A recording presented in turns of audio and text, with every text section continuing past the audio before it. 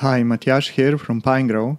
Let's start by creating a new page, and we will choose Bootstrap 4, like the empty page template, so that we can later use some of Bootstrap's components on the page. And let's save it first.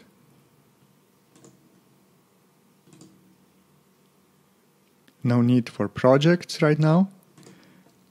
And we will not be using Bootstrap containers, rows and columns, so we can delete this one. The content is here. Yes, a text, simple text, so I will copy it, select the body and paste. And yes, format into paragraphs. So here it is.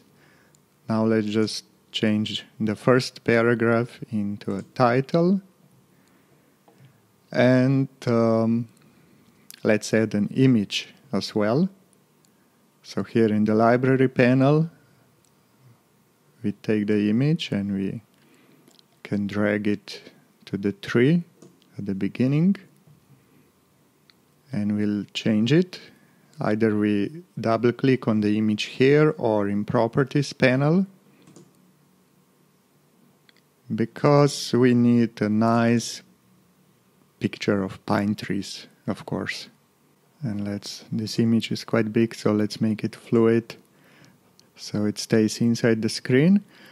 So this is our content, and in the next step we will turn it into a CSS grid.